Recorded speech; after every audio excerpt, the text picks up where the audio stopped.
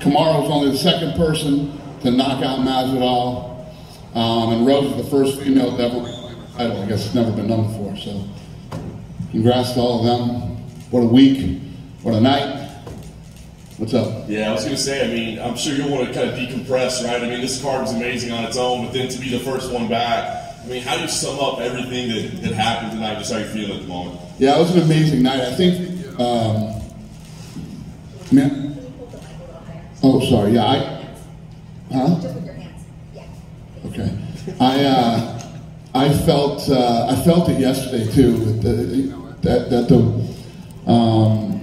At the weigh-ins and at the fighter meeting, felt weird, felt different at the fighter meeting yesterday, and you know, these guys came out tonight and performed from the first fight of the night to the main event, and obviously the fans were absolutely insane. It was really, I mean, we had this conversation. I've talked to some of you personally about it, and I've talked to you guys, you know, about it, but there's just a different energy you get when people are here, and tonight was insane. We got a lot to talk about in terms of fights, but Chris Weidman, what's the latest with him? Do you have any medical updates on him? He's stable right now, and he'll have surgery in the morning. Good. Jimmy Crute as well. I mean, was that one of those weird ones with the nerve, or did he maybe a ligament? Yeah, no, I don't think that's a nerve. I think he blew his knee. There's something wrong. Listen, I'm no doctor, but yeah, his knee is not right. Let's talk about Kamaru Usman. As you said, just an absolutely amazing performance from him tonight. I don't think anybody saw the fight ending that way. Just what are your thoughts on him? And he's saying, hey, I'm pound for pound number one. I mean, are you looking at him as that as well? Yeah, listen, I think we can all agree. No matter how you feel, you know, the guy's getting booed in there tonight. He's one of the best ever, and he's on his way to probably being the greatest of all time. I mean, the guy is an absolute stud. He looks better every time he comes out. You know, these people talk about him being boring.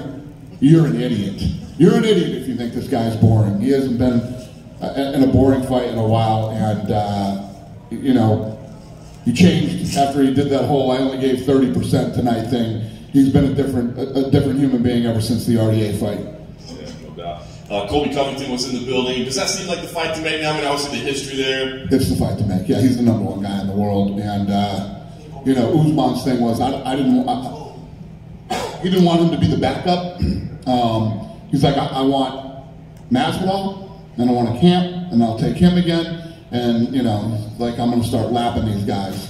But for him to really cement your legacy, you know, when you go in and you beat the guys who are looked at as the best in the world at that time, and you beat them twice, and you beat them convincingly, you know, it's all just part of cementing that legacy that this guy's going to end up having someday.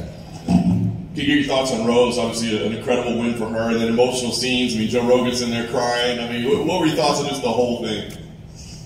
Tonight was special, man. Tonight was a special night in so many different ways. You know, monumental for us to be back first, yeah, it was a big night, and everybody fought like it was a big night. That division strawweight's so deep with amazing fighters. Do you see a clear-cut #1 contender for Rose, or is this one that we're going to have to kind of figure out what makes sense? Listen, obviously the rematches, you know, that's a fun fight, and I think a lot of people will be excited about that fight. But, you know, I don't make fights the night of the fight, but I'm just saying off the top of my head, that makes a lot of sense. Last thing on fights, Valentina. I mean, I think we're running out of superlatives to describe how good she is. I mean, what can you say about Valentina? It's almost like, tell me if this is how you felt tonight when she was fighting. Like she was pissed. Like she was mad that anybody could, because I love this fight because I knew Jessica Andrade was going to show something that she hadn't seen yet, and she was going to be in her face, and she was going to do this, and she was going to do that. And it's like, she was like a fucking demon tonight. Pissed off that anybody believed that was possible, and she looked incredible. You know, it was one of the best performances of her career. Yeah, it was.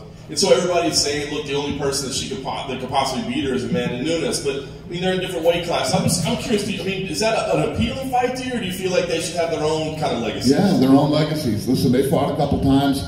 You know, people can think whatever they want. There's always somebody else coming up. There's always a new contender, and it's not Valentina's fault that she's, you know, one of the all-time baddest women on this planet. So, making her move up to 135 pounds just doesn't make sense. They did it twice.